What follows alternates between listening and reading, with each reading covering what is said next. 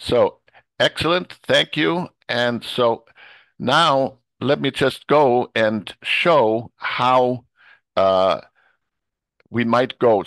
Now I've reversed this. We're on the bottom. We have truly new to DQ. Then we're familiar, able to judge, etc.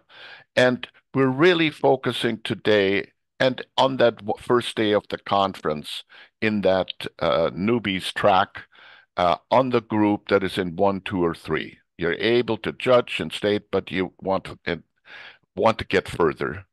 And we're focusing on the top five, the bottom four, okay? That is all the way to being able to help decision makers reach better decisions.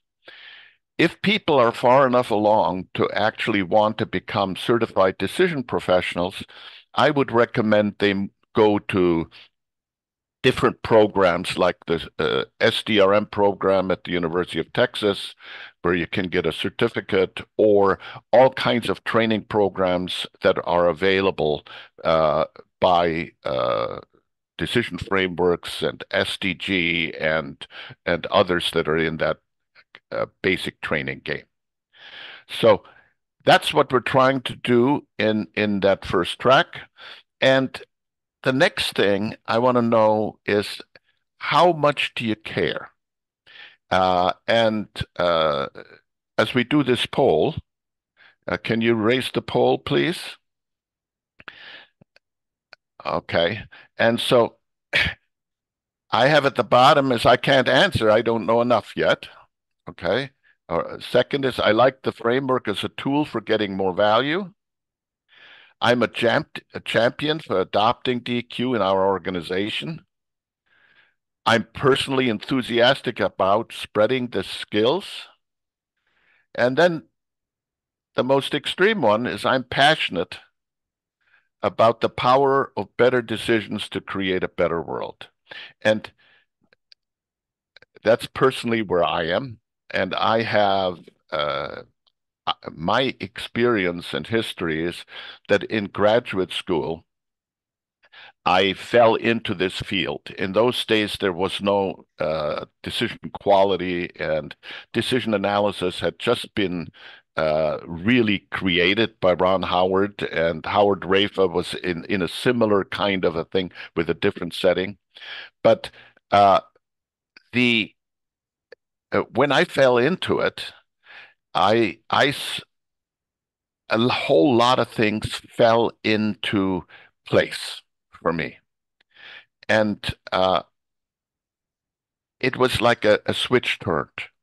And I came from the world of teaching without uncertainty, engineering economics.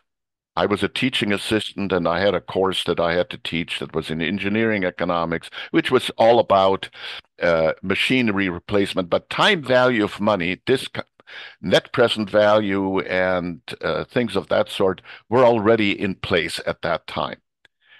And I asked the question, how come people don't consider uncertainty? And my professor said, now that would make a good dissertation. And that's when I started getting into this, and a lot of things fell into place. And I was very lucky at that early stage to have as my guinea pig for my dissertation the uh, uh, Standard Oil of Indiana. Standard Oil of Indiana was well advanced in this area. And I had, with that presentation, uh, my dissertation, them as guinea pigs, I got to talk to all the top management. And then they said, hey, we've got a really difficult decision problem. Maybe we should try it on this. And with decision analysis, as just a graduate student, I was able